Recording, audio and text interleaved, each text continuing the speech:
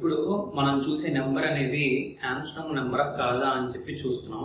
So నేను ఇప్పుడు first డైరెక్ట్గా అవుట్పుట్ చూపిస్తున్నాను. అవుట్పుట్ చూపించి దాని యొక్క సొల్యూషన్ ఏంటి అండ్ ప్రోగ్రామ్ ఎట్లా రాయాలి అనేది అథమెటికల్ లాజికల్ ఆపరేషన్స్ అనేది చేస్తాను. సో ఇప్పుడు నేను ఫస్ట్ ఒక నెంబర్ ఇస్తున్నాను. ఇక్కడ నేను 153 అని చెప్పి ఒక నెంబర్ ఇస్తున్నాను. ఎంటర్ క్లిక్ చేశాను. So it's an Armstrong number అని చెప్పి చూపిస్తాను. మళ్ళీ ఇంకో నెంబర్ ఇస్తున్నాను. 126 అని చెప్పి ఇంకో నెంబర్ ఇచ్చింది. ఎంటర్ క్లిక్ చేశాను. It's not an Armstrong number అని చూపించింది. సో అసలు ఆమ్స్ట్రాంగ్ నెంబర్ అంటే ఏంటి? సో మీరు కనుక పాత videos perfect number and next prime number చూడకపోయి ఉంటే కనుక ఆ క్యాలిక్యులేషన్స్ చూసి మనకి ఇప్పుడు ఆమ్స్ట్రాంగ్ నెంబర్కి రండి. సో లాజికల్ కోడింగ్ ఎట్లా రాస్తామో అర్థం అవుతుంది. అండ్ నెక్స్ట్ సి లాంగ్వేజ్ కానీ జావా కానీ పైథాన్ కానీ అడ్మిషన్స్ కావాలంటే కనుక ఈ నెంబర్స్కి కాంటాక్ట్ చేయొచ్చు. Or offline training and online training both available ఉంటాయి. సరే, ఇప్పుడు Armstrong number. So Armstrong number అంటే ఏంటి?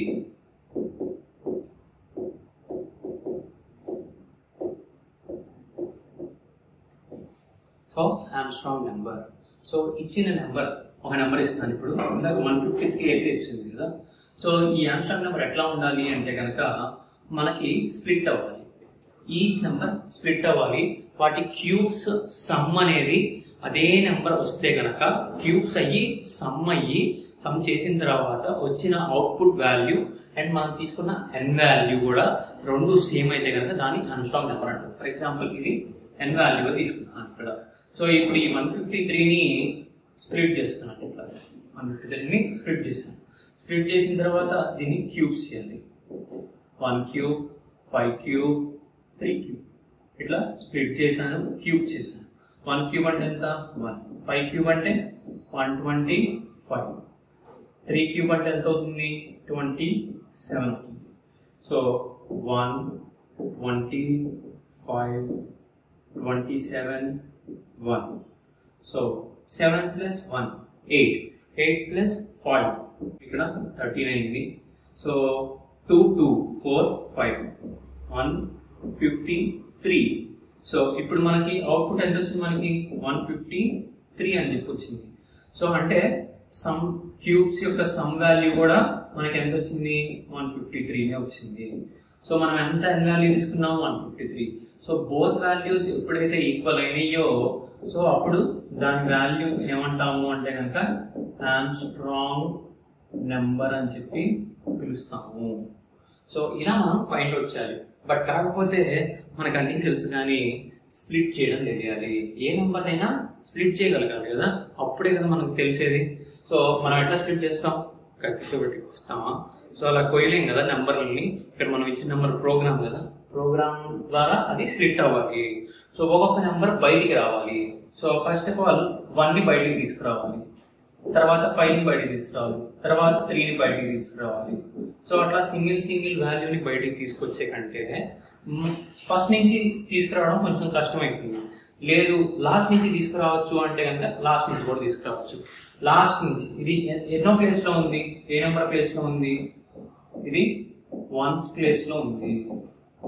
1's ప్లేస్ లో ఉంది. నెక్స్ట్ ఇది 10's ప్లేస్ లో ఉంది. ఇది 100's ప్లేస్ లో ఉంది. సో ఇట్లా ప్లేసెస్ ఉన్నాయి కదా. సో నేను 10తో డివైడ్ చేస్తాను. 10తో డివైడ్ చేసినప్పుడు మనకి ఒక వాల్యూ కోఎఫిషియంట్ లో వస్తుంది కదా, ఆ వాల్యూని తెచ్చుకుంటా ఉంటాను. లేదు రిమైండర్ని తెచ్చుకోవాలి. సో ఏది తెచ్చుకుంటే రిమైండర్ తెచ్చుకుంటే వస్తుందా ఆన్సర్, కోఎఫిషియంట్ తెచ్చుకుంటే వస్తుందా అనేది చూసుకోండి ఒకసారి. 153ని 10తో చేస్తున్నాను. 10 15 150, రిమైండర్ 3. సో లాస్ట్ వాల్యూ వచ్చింది మనకి 3 వచ్చింది. అంటే రిమైండర్ వాల్యూ తెచ్చుకోవాలి. రిమైండర్ వాల్యూ కోసం మనం ఏం యూజ్ చేస్తాం? ఆపరేటర్ మాడ్యులో డివిజన్ యూజ్ చేస్తాం. సో రిమైండర్ వాల్యూ తెచ్చుకుంటాము, 3 వస్తుంది. నెక్స్ట్ మళ్ళా ఈ 15ని మళ్ళా డివైడ్ చేయాలి. 15 10 ఇక్కడ మళ్ళా 1 10, రిమైండర్ 5 వస్తుంది. సో దీన్ని తెచ్చుకోవడానికి కూడా రిమైండర్ యూజ్ చేస్తాం. సో ఇందాక మనకి 3 వచ్చింది. 3 క్యూబ్ చేయాలి. ఫస్ట్ 3 క్యూబ్ చేయాలి. అంటే 3 టైమ్స్ మల్టిప్లికేషన్ చేస్తే సరిపోతుంది కదా. 3 టైమ్స్ మల్టిప్లికేషన్ చేస్తే సరిపోతుంది కదా. సో దాని తర్వాత ఇందాక రాసినట్లుగా మనం పర్ఫెక్ట్ నెంబర్ క్రాస్ ఎట్లా రాసి some is equal to sum plus I అని ఎట్లా రాసామో ఇక్కడ కూడా అంతే. So some is equal to sum plus ఇక్కడ మనం క్యూబ్ చేయాలి కాబట్టి రిమైండర్ వాల్యూ కాబట్టి ఒక వేరియబుల్ అనుకుంటాం. ఆర్ అయితే ఆర్, ఎఫ్ అయితే ఎఫ్, బి అయితే బి, ఏదో ఒక వేరియబుల్. సో ఆర్ అయితే are into are into are. ప్రతిసారి అదే కదా మనకు జరిగేది. ఎప్పుడైతే మనం ఈ వాల్యూ అనేది ఫాల్స్ అవుతుందో అప్పుడు దాకా రొటేట్ చేస్తూనే ఉంటాం. సో ఎన్ని వాల్యూస్ ఉన్నాయి? 3 టైమ్స్ లూప్ రొటేట్ అవ్వాలి కదా. సో మనం ఫర్ లూప్ తీసుకోవచ్చు, వైల్ లూప్ తీసుకోవచ్చు. ఈ స్పెసిఫికేషన్ లో మనం వైల్ లూప్ తీసుకుంటే నాకు ఈజీ అనిపించి నేను వైల్ లూప్ తీసుకుంటున్నాను. సో ఇది మనం లాజికల్ గా మనం మ్యాథమెటికల్ గా క్యాల్కులేషన్ చేసింది. సో అదే మనం ఇప్పుడు ప్రోగ్రామ్ ఎట్లా రాయాలి అనేది చూద్దాం.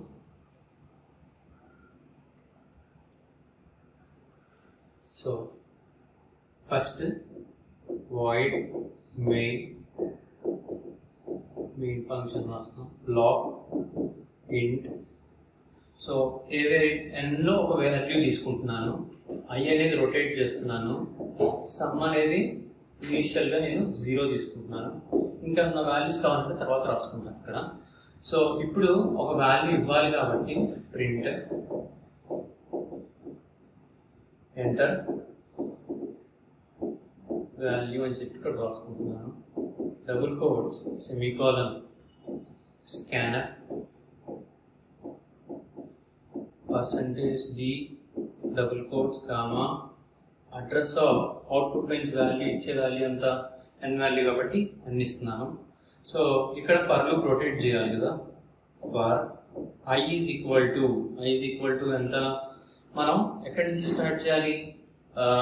1 నుంచి స్టార్ట్ చేయాలి. 1 i less than are equal to ఇచ్చిన ఎంత వాల్యూ వరకు. ఇప్పుడు 153 వరకు రొటేట్ చేస్తూ ఉంటామా. సో అందుకోసం ఇలా కాకుండా మనం లూప్ వైల్ లూప్ తీసుకుంటున్నాం ఇక్కడ.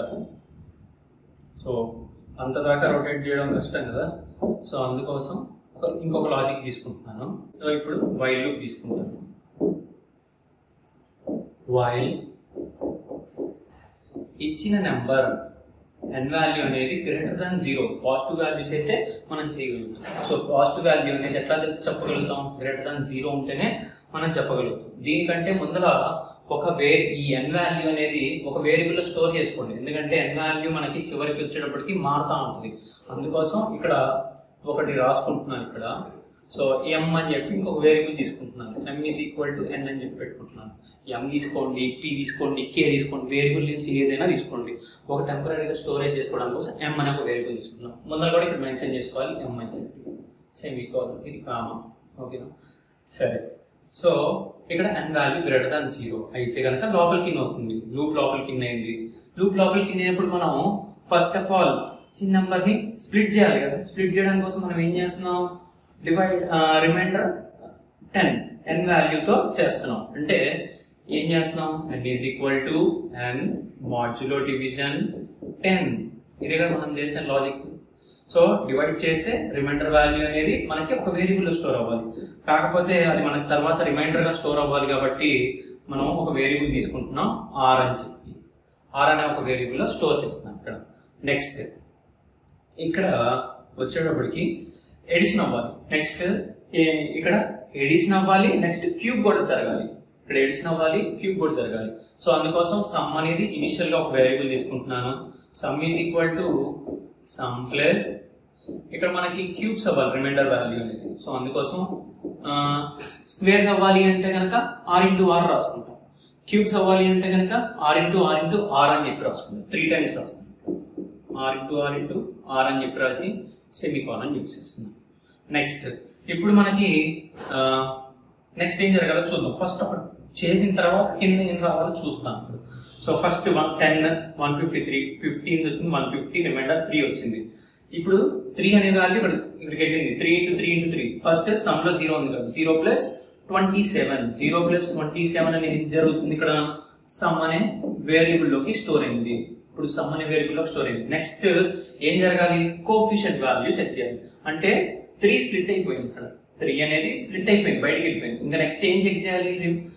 రిమైనింగ్ మిగిలింది ఏంటి? 15 మాత్రమే మిగిలింది.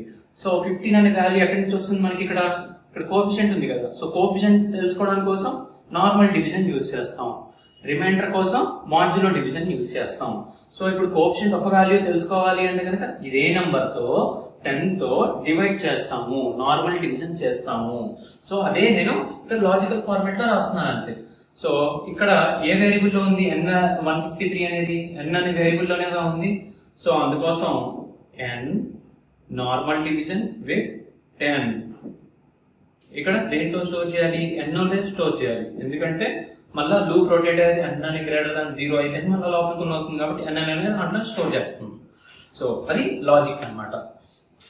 సో ఇప్పుడు ఇక్కడ ఫైనల్లీ ఆన్సర్ అనేది సమ్ డబల్ ఈక్వల్ టు ఒక వేరియబుల్ తో ఈక్వల్ అయితే కనుక మనకి ఏం ప్రింట్ అవ్వాలి, ఇట్స్ అన్ ఆర్మ్స్ట్రాంగ్ నెంబర్ అని ప్రింట్ అవ్వాలి. ప్రింట్ ఎఫ్, ఇది టీ అండి, ప్రింట్ ఎఫ్ డబుల్ కోట్స్ లో it's an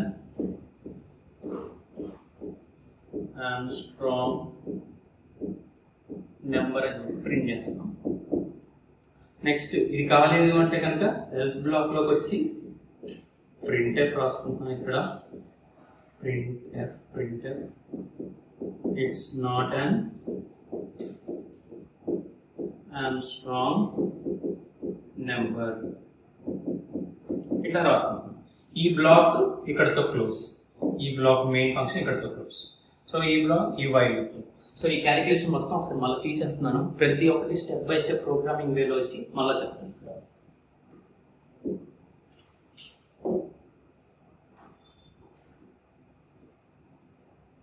so first n value output నుంచి ఇస్తాం.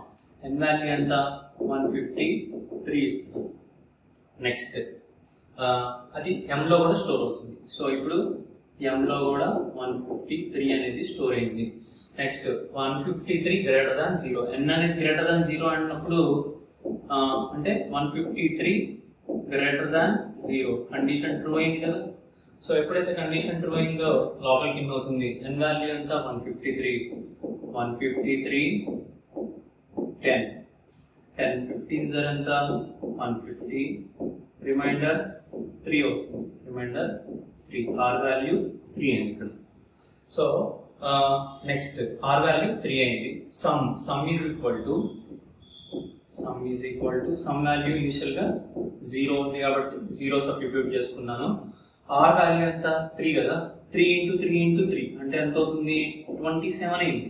సో ఈ 27 వాల్యూ దేంట్లో స్టోర్ అవుతుంది, ఇక్కడ మనకి సమ్ అనే వేరియబుల్ లో స్టోర్ అయింది. సో ఇప్పుడు 0 రిమూవ్ చేసి నేను ఎంత స్టోర్ చేస్తున్నాను 27 స్టోర్ చేస్తాను. నెక్స్ట్ n వాల్యూ ఏంటి, ఇప్పుడు 153నే కదా, n వాల్యూ ఏం చేంజ్ అవ్వలేదు ఇక్కడ మనకి. సో నెక్స్ట్ డివిజన్ చేయొచ్చు. సో ఇక్కడే ఉంది డైరెక్ట్ గా, బట్ ఫస్ట్ టైం కాబట్టి నేను చేస్తున్నాను. So 10 15 150, reminder 3. బట్ కాకపోతే మాడ్యులర్ డివిజన్ చేస్తే ఈ ఆన్సర్ తీసుకోవాలి, నార్మల్ డివిజన్ చేస్తే కోఎఫిషియంట్ వాల్యూ తీసుకుంటాం. సో ఇప్పుడు నార్మల్ డివిజన్ తీసుకున్నాం కాబట్టి ఇప్పుడు ఎంత వస్తుంది, n వాల్యూ అనేది 15 అయింది. సో ఇప్పుడు ఇది మొత్తం ఫస్ట్ స్టెప్. సో ఇప్పుడు n వాల్యూ అంటే ఇప్పుడు మనకి ఫైనల్లీ 15 అయింది. ఫైనల్లీ కాదు, ఇంకా రొటేట్ అవుతాం. సో మళ్ళా black repeats. So n value 15 అయింది. 15 greater than 0, condition true of false. So true, condition true అయితే లోపలికి అవుతుంది. n వాల్యూ ఎంత 15 మాడ్యులో డివిజన్ 10. సో ఇప్పుడు ఈసారి 15 అనేది మళ్ళీ 10 తో డివైడ్ చేస్తున్నాను. 1 10 అవుతుంది, రిమైండర్ ఎంత అవుతుంది 5, r వాల్యూ 5 అయింది. ఇలా 5 అయింది. నెక్స్ట్ సమ్ వాల్యూ ఇందాక 27 ఉంది. Some is equal to some value 27 plus r 5 times అంటే 5 × 5 5 25 25 5 125 అయింది. 125. సో ఇప్పుడు దీంట్లో ఎంత స్టోర్ అవుతుంది 25 ప్లస్ 27 ఎంత అవుతుంది 152 అనేది సమ్ అనే వేరియబుల్ లో స్టోర్ అయింది. నెక్స్ట్ n వాల్యూని డివైడ్ చేస్తే ఎంత వస్తుంది, కోఎఫిషియంట్ నార్మల్ డివిజన్ చేస్తే n వాల్యూ కాస్త 1 అయింది. ఇది స్టెప్ 2. స్టెప్ 3 ఏంటిది, మళ్ళీ లూప్ రొటేట్ అవుతుంది. ఎందుకంటే లూప్ వైపు ఫాల్స్ లేదు. n వాల్యూ అనేది లెస్ దాన్ 0 వస్తేనే కదా, లేకపోతే 0 అయితేనే కదా ఫాల్స్ అయినప్పుడు లూప్ నుంచి బయటకు వెళ్ళిపోతున్నట్టు. సో అందుకోసం అని చెప్పి నెక్స్ట్ థర్డ్ రాస్తున్నాను ఇక్కడ. సో ఇక్కడ నేను రాయలేదు, అది ఎంత ఇప్పుడు చూపిస్తాను నెక్స్ట్ థర్డ్ స్టెప్ అయిపోయిన తర్వాత. సో థర్డ్ స్టెప్ ఇప్పుడు మనకి ఎంత value, some value 152, n value ఎంత 1. ఇప్పుడు 1 గ్రేటర్ దాన్ 0 కండిషన్ ఏమైంది, ట్రూ అయింది. ట్రూ అయితే మళ్ళీ లోపలికి ఇన్ అవుతుంది లూప్ లోకి. 1 10 0 ఎంత అవుతుంది 0, రిమైండర్ 1, r వాల్యూ 1 అవుతుంది.